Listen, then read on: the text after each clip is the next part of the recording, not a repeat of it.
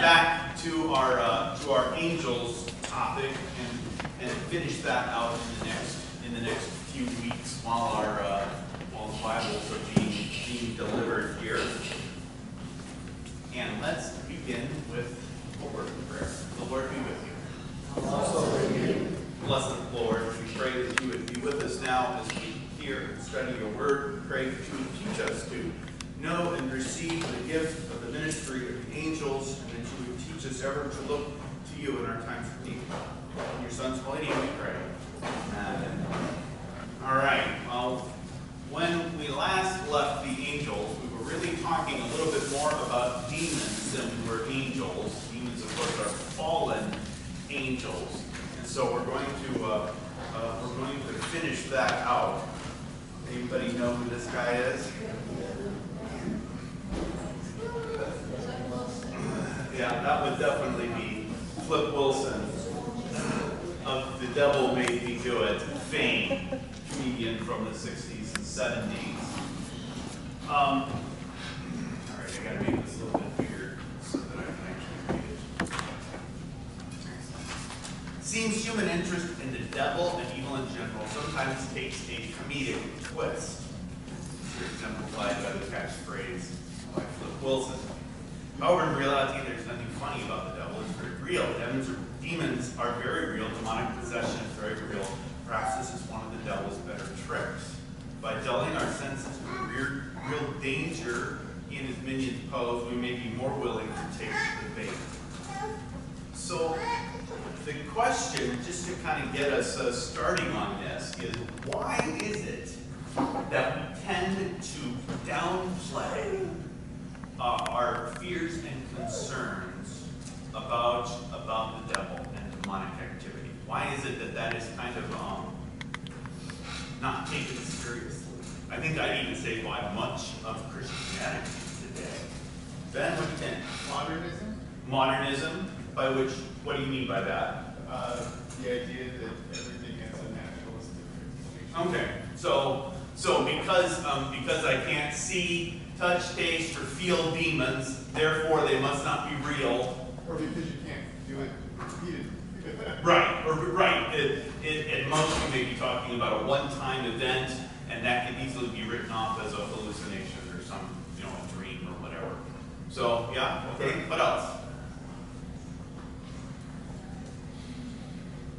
Why is it that we tend to almost smirk at talk of the devil or demonic activity? Rick? For Christians, it's actually a little different. I think we downplay it a little bit because we do believe that there's a devil. We are a little afraid. Right. We know that too often he's inside of us and these decisions we made are. Sure. And yeah, I suppose that's true. I think for Christians, it may be that because I know that Jesus died for me, and because I know that I'm going to heaven, therefore I don't have to really take it seriously. Yeah. Right?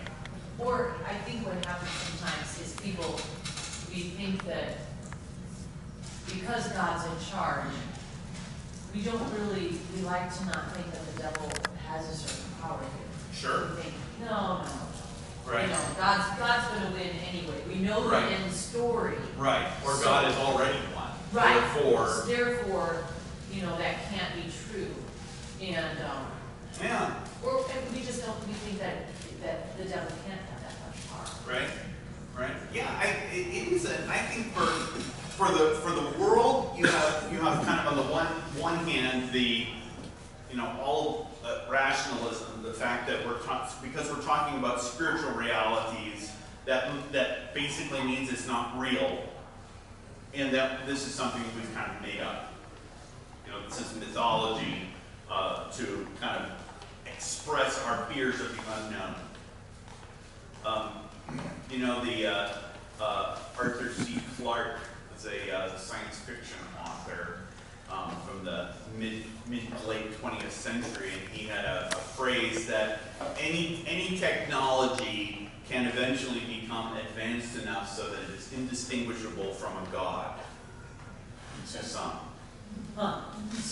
which is kind of an interesting idea that you can look at some technology and at some point, to the 19th century man looking at an iPad is basically going to be magic. I mean, it's going to appear like magic or some divine thing, and so it's very easy to write off nearly anything that we don't understand and say, well, maybe that's just some technology that I don't quite get yet. Because I don't get it, that doesn't mean that there's something else involved, that just means I don't understand it. Catherine? And I think also, with like horoscopes or with fortune telling and things, there are truly so many that are just a hoax, that are just Sure. goofy, stupid, money-making schemes or whatever, that it's easy to kind of write it off as, oh, they're all that way. Right. Well, I mean, if you look at 20th century media, cartoons, comics, movies, books, etc., that have to do with demonic activity, you're going to have one of two extremes, I think. On the one hand, you're going to have I'll call the Bugs Bunny demon, right? Or Scooby-Doo, something like that, something that is clearly comical, right? And because it's comical, it's meant to sort of belittle it as not being real, right? So that's kind of the one extreme. The other extreme is going to be the super gory horror movie type thing, which is actually also comical in a different way. And in both of those cases, I think that there are different ways that people try to express what they don't understand. That's not real. Bethany? What does demon possession look like to you? Is it someone that's mean or a excellent killer or question. what? We might get there today, but we are going to get there. It's actually even in this set of slides. So when we get there, everybody's going to see Walter. I think everybody knows that there's some kind of invisible evil force that influences them, and it's scary. Yeah. So you have to laugh at it because it's like it's back here. Right.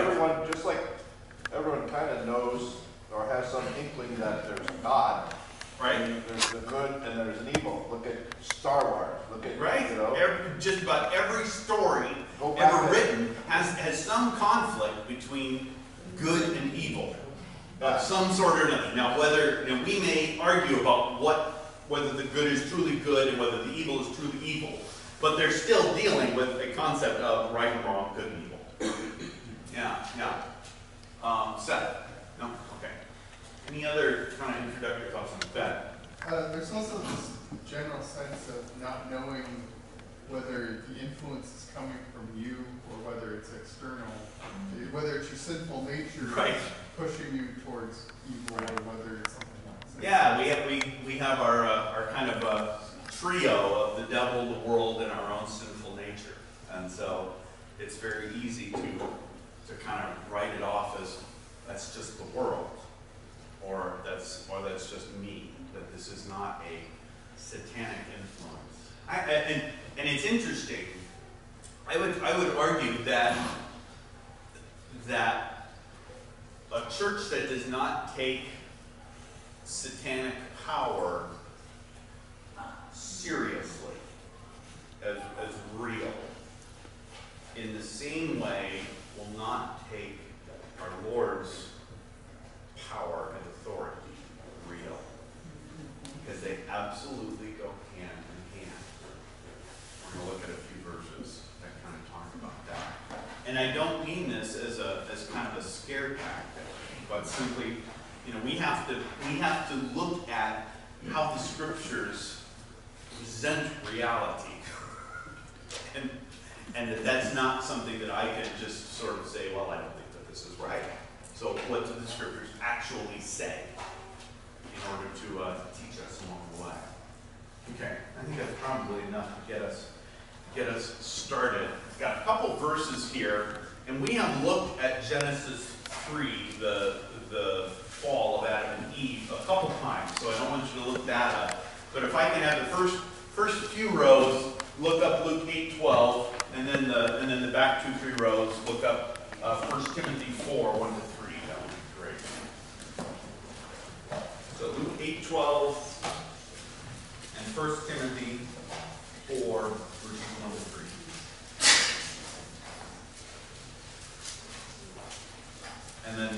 And then we'll kind of look at this in the context of the fall of Adam and Eve as well.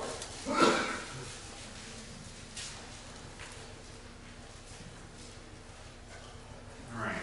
Anybody have Luke 8:12 for us here? Everybody got it? It's kind of in the middle of the parable of the sower. Rick, you got it? The ones along the path are those who have heard. Then the devil comes and takes away the word from their hearts, so that they may not believe and be saved. All right. So these are the ones on the path. That is the hard ground. Heard, but then the devil comes and takes this seed that is not planted deep because the ground is packed. And then the devil comes and takes it away. So it's kind of an interesting picture because that most certainly portrays the devil as having some kind of power or authority, right? And these from our Lord's words himself. This is his explanation of the parable. This is not the parable. This is his explanation of the parable. All right, somebody in the back, couple 3 rows, have the 1 Timothy verse for us. 1 Timothy 4, 1 to 3.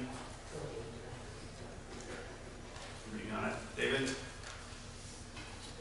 The Spirit clearly says that in later times some will abandon the faith and follow deceiving spirits and things taught by demons. Such teachings come through hypocritical liars whose consciences have been seared as with a hot iron. They forbid people to marry and order them to abstain from certain foods which God created to be received with thanksgiving by those who believe and who know the truth.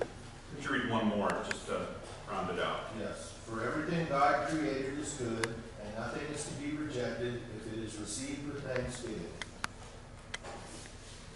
Yeah. For it is made holy by the word of God and prayer. All right. So this is Paul writing to Timothy, who is his disciple, and kind of giving him pastoral advice on what it is going to be like to care for God's sheep in the years to come.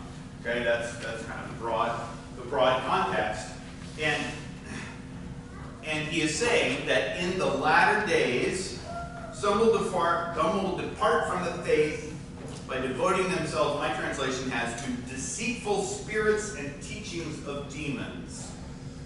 And I think David said a little bit different translation, but you get the idea there. Lying spirits and teaching and demonic teaching. And that what that demonic teaching is going to do is going to be to forbid things that God's word allows and to allow things that God's word forbids. Let me say that one more time, and then I'll get to Tina.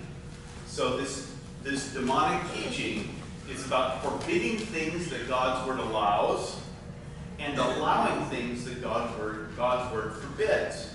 So if the devil can convince God's people that, and Paul gives 2 examples here, abstaining from marriage is good, and not eating certain foods is good. These are the things that are a sign of your salvation. Then what does that also mean? That means that you're not actually looking to Jesus, but you're more focused in on these other extraneous matters that are matters of this world, not about eternal life. Tina, and then Chris. So these people, is that like a person possessed by a demon, like kind of like what Bethany was saying, at certain times, or are these demons that take human form? Well, in this specific instance, he doesn't use language about possession. No. But he's talking more specifically about teachings. Or okay? like thoughts that you would have in your head? I mean, if you let's take this in the context of the fall, okay? teaching Adam and Eve that what God says is not true, that God's word is not true, and that my word, the devil's word, is true, or that your own heart is true. Okay, that is the essence of satanic teaching, is to look away from God's word and to look into yourself or onto someplace else that God has not promised to be. Okay? So, and that's why that kind of introductory things about Ouija boards and all of this other stuff, and there's all kinds of stuff in the Old Testament especially that speak against conjuring spirits and other things. And what's in essence behind that is, how do I know what is true? That's the kind of the bottom of that question. If I learn and know what is true from where God has promised to be found in His Word, that's one answer. If I learn or know what is true from either what's in my heart or from some other ecstatic experience that God has not promised to work through, then I can't know, is this from God? Is this from Satan? Am I just having indigestion? What's going on? I mean, and I know that is kind of comical, but if you look at the kind of the history of these experiences, that's what's behind it, is because there has to be some sort of feeling behind it that is not grounded in the Word of God, that feeling actually trumps the Word of God. Chris, and then there were a couple of hands over here. So, you take a church like Seventh-day Adventists who preach the Trinity and stuff, but then they've thrown this weird stuff like not eating meat and following all the Old Testament laws. Sure. They're there, but aren't they? Well, and this is why the church always has to be on guard to ask the question of why do we do what we do the way we do it. You know, there is, for example, a really long history in the Christian church about fasting or about abstaining from certain foods at certain times, and that was as true for Paul as it was then. The question is, why are you doing these practices, and what are you hoping to gain from them? So if not eating meat on a certain day is done as a physical discipline, that's one thing.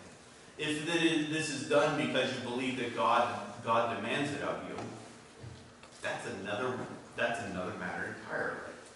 And whenever we look at our own practices and at the practices of other churches, that's kind of this is our barometer, is how does this line up? Maybe a plumb line is a better example. This is our plumb line. How does this line up with what the Word of God teaches? And how does it not? That's kind of how I try to think about that. All right, there were a couple of Catherine, I think, and then Rick. Well, I had it so clear in my head, the way you said it, that the concept of any time that it is taking our faith away from looking towards Christ as our only way of salvation, Right? that is a devil influence, or that is the devil's way.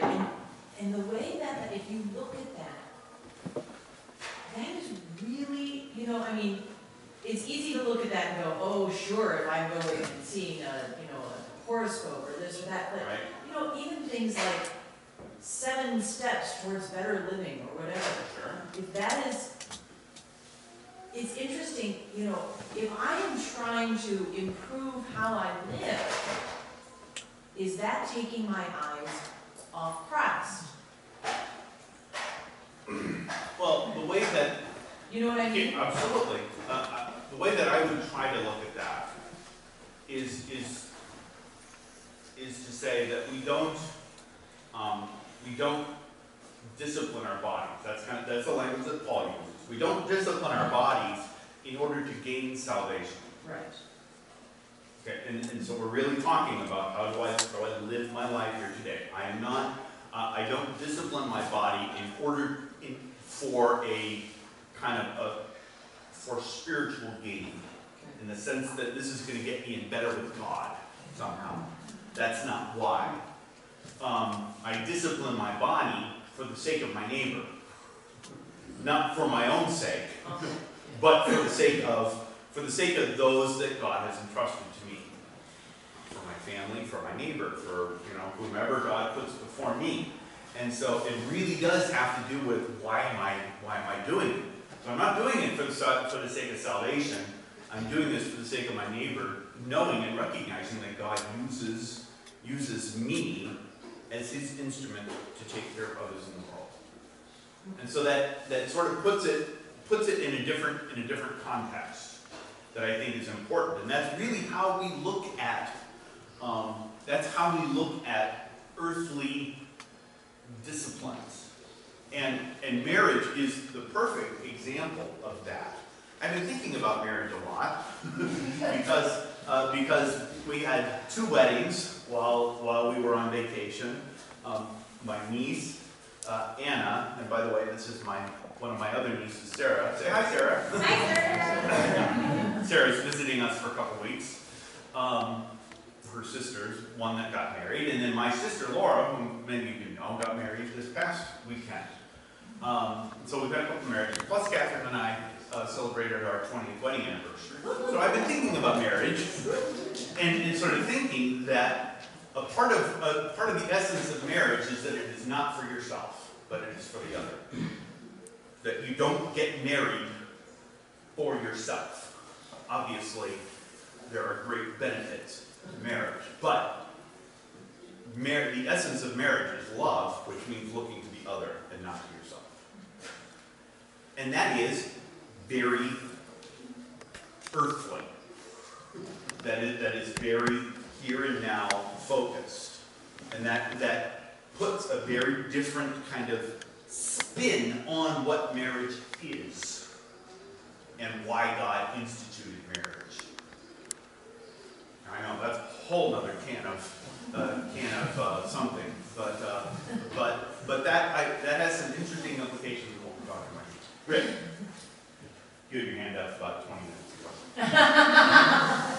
I guess I've gone full circle during your discussion here. Okay. The first question was, how does Rome deal with this passage? Yeah. And then again, all right, well, the discipline issue, but now coming back to what is marriage and the love being for the other person, how does Rome deal with this passage? That is a really great. How does the Roman Catholic Church deal with the forbidding marriage passages? I don't know how precisely Rome deals with this passage. Okay, so I can't answer that one for you.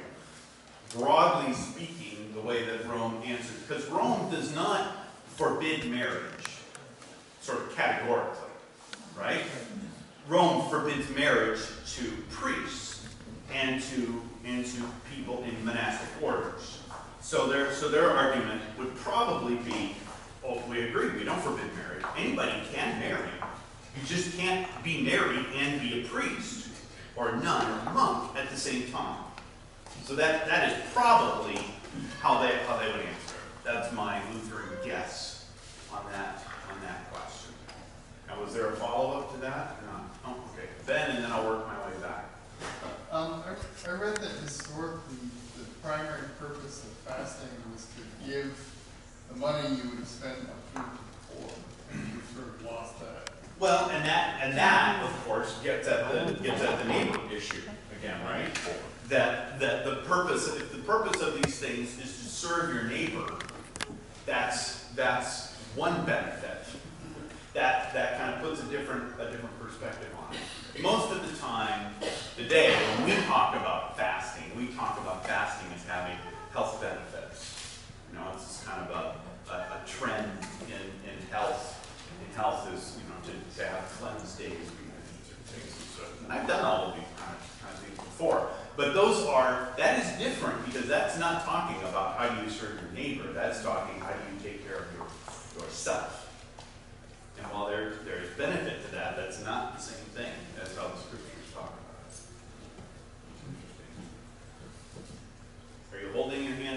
a question. You're just holding your arm up. Okay. Richard. Taking care of your body, I recall, I've always heard that your body is God's temple, and Yep. you take care of You bet. God. It's also in Paul. So that doesn't seem to fit with either of your two. Well, I would say that it does in this sense. To say that your body is a temple means that it is a vessel that God uses for His holy purposes. And what I said earlier was that that these earthly estates and these disciplines are not for your own sake, but for the sake of your neighbor. So to say your body is a temple means that God is going to use you and your body to serve other people. And that the Holy Spirit dwells in you not only for your sake, but for the sake of those around you. Does that make sense, Richard? Yes. Okay. Good. Walt, and then I'll sway back. If you read on in second or First Timothy there, Yep. 6 to 8, it Right. basically covers this whole subject, and even about bodily training. Yep. You know, it's good, but godliness is better because it leads to eternal life. Right. And if you circle back, the top part, it talks about the reason you do this is for your brothers. Right. That's exactly it. So 6 to 8, since he brings it up, I'll just read it. If you put these things before the brothers, you will be a good servant of Christ Jesus, being trained in the words of the faith and of the good doctrine that you have followed. Have nothing to do with irreverent, silly myths. Rather, train yourself for godliness, for while bodily training is of some value, godliness is of value in every way, as it holds promise for the present life and also for the life to come.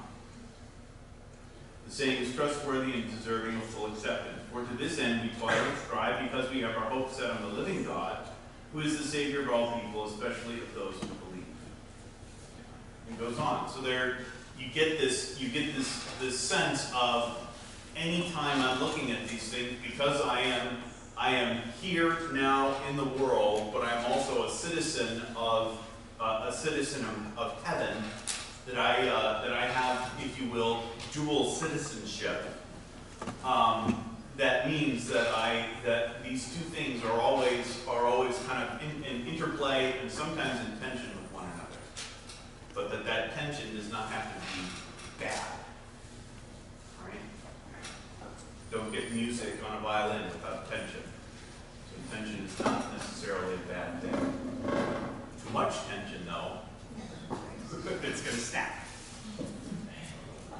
All right. Any other questions before I go on? And get another page. Awesome. All right. So we're continuing our skim of Genesis 3:14 to 24, but also looking at John 8:44. So if you guys can look that up for me, someone read it for me, that would be Dan. The question is, what has the devil's rebellion and the revolt of the evil angels brought into this world? It should not be a hard question for us. I hope. John 8:44. Maybe I wrote it down wrong. You are of your father, the devil, There you go. and your will is to do your father's desires. You are of your father the devil, and your will is to do your father's He desires. is a murderer from the beginning, and has nothing to do with the truth, because there is no truth in him. When he lies, he speaks out of his own character, for he is a liar and the father of lies. There you go. So the lie is at the heart of the devil's work. And so we get a couple other descriptions there. Murderer. So the devil does not want life but death and harm to come upon us as a result. And of course, we also see that in Genesis 3. This is really the God's curse of the serpent. Is where that begins, and this has the I will put enmity between your seed and her seed, and he will crush your head, and he will bruise and you will bruise his heel. That verse of our Lord's coming. All right. Let's go on. That one was an easy one. This one's a little longer, though. Job 1. There's a couple sections in Job there. Luke 13 and 2 Corinthians 12. So, first couple rows here do the Job one. The second two rows do the Luke verses, and then the back two rows do the 2 Corinthians verse. Job 1, 13 to 22. This is kind of interesting. This is the if I recall correctly, this is the devil trying to put God on the spot about Job.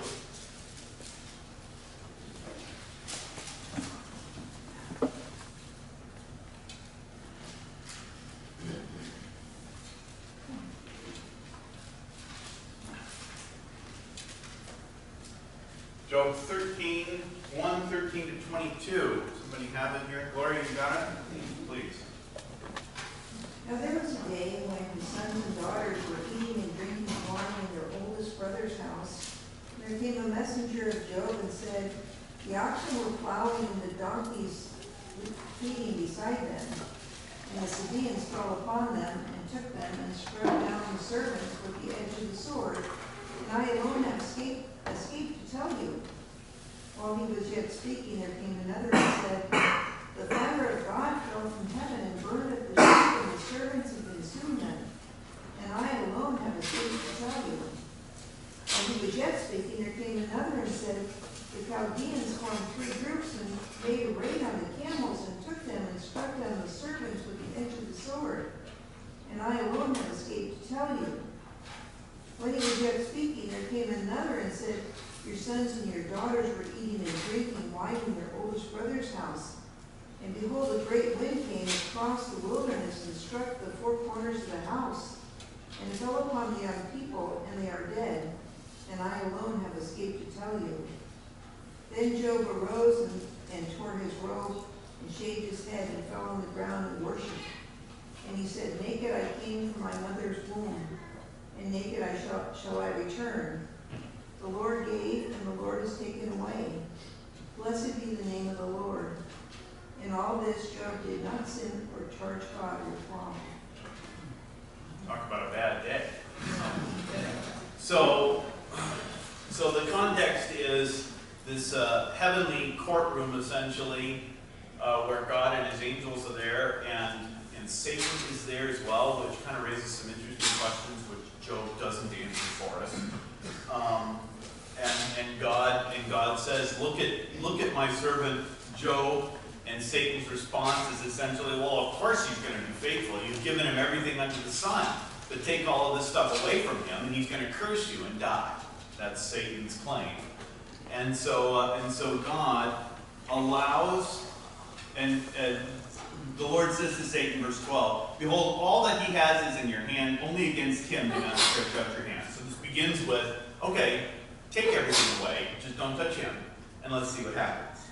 So that's how it begins. And then we get this. And then, Gloria, can you read verse 7 for us as well? That 2:7. So Satan went out from the presence of the Lord and struck Job with loathsome sores from the sole of his foot to the crown of his head. Okay. So he goes on, and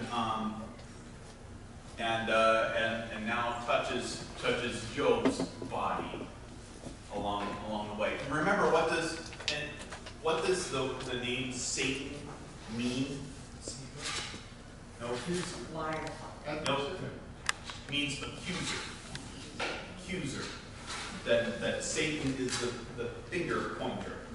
This is where you have this interesting kind of a dichotomy that the devil believes that the law is his tool. The devil believes that the law is his tool. So this is where the devil will say, you know what God's word says. You know that you've broken it. You know that you deserve to be in hell with me. You know, just pointing at Rod because he's so convenient. Sorry. but that's how Satan seeks to use the law to point and to accuse. All right? And what the devil does not understand is that God uses even Satan in his proclamation of the law. My favorite Luther quote, even the devil is God's devil. That concept that, okay, so Satan is going to do God's work in proclaiming the law, which is sort of an interesting mind bender. And that's what you get. Is so that when Satan does his work, what he thinks is his work of accusing and driving us to despair, what he has actually done is done God's work of preparing your heart to receive the gospel. As I said, it's a bit of a mind bender, but that's a really, really important thing to get kind of straight in our head. When we talk about law and gospel, is that the devil believes that he can use the law to get to his purpose, but God uses even the devil's work for God's purposes, which I find, frankly, profoundly comforting. To know that even when the devil is doing his works, God is still in charge. Anybody's head explode over that? Probably a couple. Ada? Well, I was reading that Satan appeared before God. Yeah. With the sons of God. Yeah. Was he in heaven? Yeah, as I said, there's this picture that we get in the beginning of Job of this sort of heavenly courtroom is really an odd one, and we don't get any great answers or descriptions, because we get sons of God, which really, reading the context, looks to me like we're talking about the angels, but that's a different phrase for it. I don't have any answers for that, because I'm not doing a study on Job here. If you guys want to do a study on Job, we can.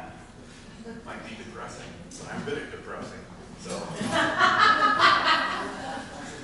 All right, Luke 13, 11 to 16. Luke 13, 11 to 16.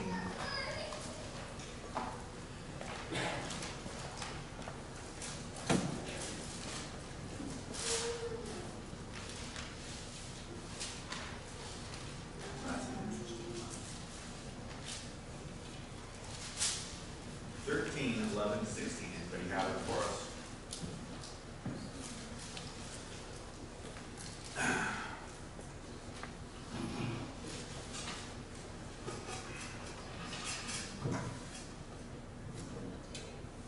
Don't make me do all the talking, you people. And there was a woman who had a disabling spirit for 18 years. She was bent over and could not fully straighten herself. When Jesus saw her, he called her over and said, "Woman, you are freed from your disability." And he laid his hands on her, and immediately she was made straight, and she glorified God. But the ruler of the synagogue, indignant because Jesus had healed on the Sabbath, said to the people, "There are 6 days in which work ought to be done. Come on those days and be healed, and not on the Sabbath day." Then the Lord answered him, "You hypocrites, does not each of you on the Sabbath untie his ox or his donkey from the manger and lead it away to water it? And ought not this woman, a daughter of Abraham, whom Satan bound for 18 years, be loosed from his bond on the Sabbath day?" Yeah, that's an interesting one, isn't it? So this isn't quite demon possession as we get here, but here we get this picture from our Lord that this disease that the woman has, And we don't really know much about it, other than that it was a disabling spirit. She was bent over and could not fully straighten herself. I have always thought that back problems were satanic. I'm glad to see that God's word agrees with me. And so she comes to Jesus. Actually, no, she is there. Jesus goes to her when he sees her and says, "Woman, you are freed from your disability." Now, that's kind of interesting language, because he doesn't use the language of healing there. He uses the language of freed. And that's actually the word that elsewhere is translated forgive. To loose, to release. And it's actually an incredibly accurate word to use here, because for any of you who have ever had back problems, the description is essentially this. that everything is bound up and tightened up so that you feel like you cannot be released, that if you relax, that the pain is going to be unendurable. That's been my experience with back problem, at least. And so the picture of Jesus saying, "You are released from this," is really a good one, I think. But that is also and that's why when we talk about sin, that Jesus releases us from sin, because we are bound in our sins so that we love them and hate them at the same time. That's kind of the picture that you get, and that Jesus releases them. Gloria. I've been noticing that the title of the little section in this Bible is called "A Woman with a Disabling Spirit." Yeah. Back problems can be caused by falls or fractures. Sure. Back problems can also be caused by stress and internal things. All sorts of causes. So it seems that maybe he's healing her spirit. And that's the interesting thing about looking at the healing episodes of Jesus, is that when we look at sickness, kind of broadly speaking, this is a rabbit hole that I pray that we can get out of. But it's an interesting one, and so I think it's worth going down, or at least looking into for a little bit. When we look at sickness and disease, we tend to think of sickness and disease as purely a physical or physiological problem. Okay? Why are you having back problems? Well, I fell on the sidewalk. Okay? So that's a nice, easy, clean kind of cause and effect, right? The last 30, 40 years, I think, has seen a lot of study being done on the relationship between the physical and the psychological of emotion. So you mentioned stress. I mean, I know that for me, one of my depression triggers that I can, clockwork know that something's not firing as it ought to, right there. That's where it shows up, right there. Which is, not right here. But that's where it shows up, that there is a clear relationship between these other illnesses and not only physical, but psychological and emotional things and the body. So we're getting a lot of that stuff that has been really researched and developed. This is where, with physical therapy 50 years ago looked nothing like physical therapy does today, or little like it. And then you add the element of the spiritual, of forgiveness and our status before God. And we hear in all kinds of places in the Psalms, when I kept silent, my bones wasted away, etc. We hear in all kinds of places in the Psalms that there is a clear relationship between my spiritual status before God and my body. Is everybody tracking with me so far? Okay. So when we look at these things as human beings, we look at these things as physical, emotional / psychological, and spiritual. Okay? And so we'll have a doctor, a psychologist, and a pastor. And each of them are. What? They all go into a bar. Yeah, exactly. Doctor, psychologist, and pastor. I knew that this was going to be a dangerous route. I think I would say almost by necessity have to have these different people look at this sickness in different ways. Because none of us can do all of that. When Jesus looks at it, he sees the whole thing, the whole person. And I am not a physical Todd and a psychological Todd and a spiritual Todd. There are not 3 Todds, but 1 Todd. To paraphrase the creed. And so I have this dilemma of all of this stuff happening here. When we see Jesus doing healings in the scriptures, he is not looking simply at the physical, or simply at the emotional, psychological, or simply at the spiritual. This would be my argument. But that he sees, because he sees the whole person, he then heals the whole person. This is why, for instance, in the healing of the paralytic in Mark 9, he sees the paralytic, and his first words are, "Your sins are forgiven you." And everybody looks at him and think, "I didn't know that sin was the problem." And he says, "Which is easier for you to say, 'Your sins are forgiven you,' or 'Rise, take up your bed and go'?" And so he says to the paralytic, "Rise, take up your bed and go." And so he sees the physical and the spiritual as intimately connected together. Science today is only just starting, I would argue, to understand the interrelationship between all of those together.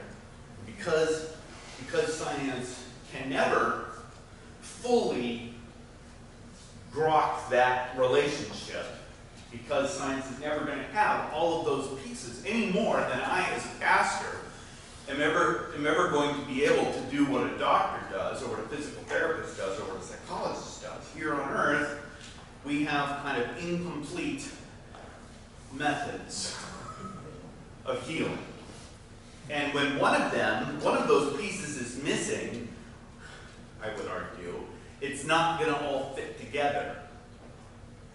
And so we have to, as best we can, kind of look at the healing of the body and the soul and the spirit today, and recognize God at work using these different people. When Jesus is at it, he sees the whole thing, and so heals this person. That's why I think using that word "free," which is the word "forgive," is such an interesting one, because there is such a tight relationship between the physical and the spiritual that we don't get.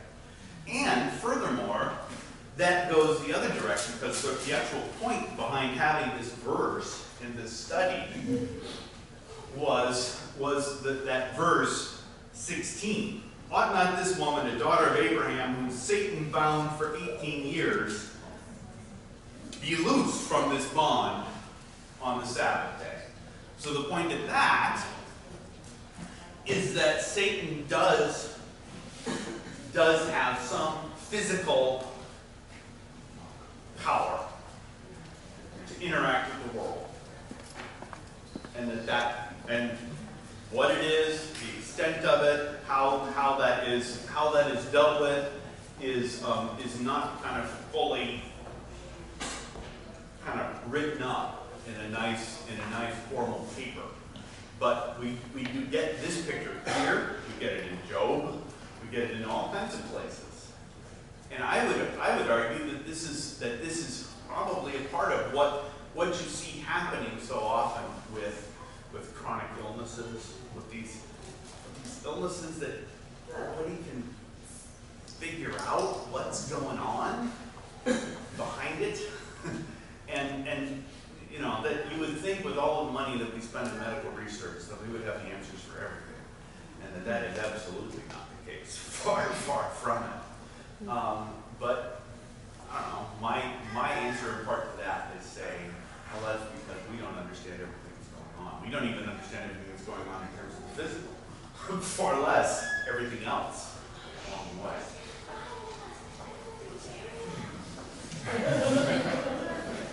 So, I'm glad we got all that cleared up. I'm sure there aren't any questions on that. I think that we are now out of time, but I pray that you will take these things and consider them. Next week, Pastor Crow will be here, and we'll hold forth, and I would certainly invite and encourage you to be there for that. He is always a great instructor and worth listening to. And we will pick up here in 2 Sundays. Let's close with the benediction. The grace of our Lord Jesus Christ and the love of God and the communion of the Holy Spirit be with you all.